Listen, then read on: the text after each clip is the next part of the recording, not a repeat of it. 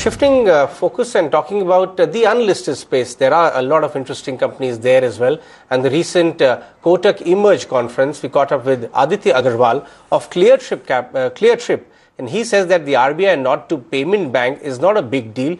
And he speaks about the benefits of 4G network connectivity. The RBI has sort of made it clear that they want to move away from the license Raj, and they want it to become more of a rolling process rather than a big event once every few decades that a new license is awarded.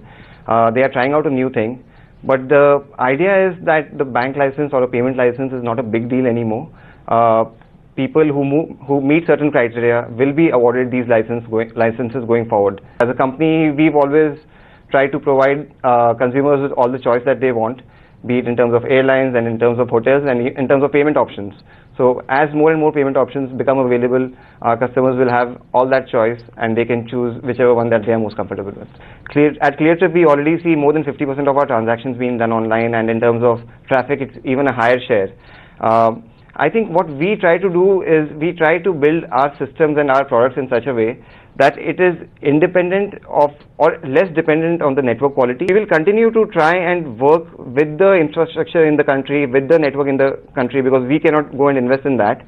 But I think overall, with more players coming in, more choices becoming available, it benefits the sector as a whole, and we will see mobile continuing to drive the e-commerce sector in India for many years to come.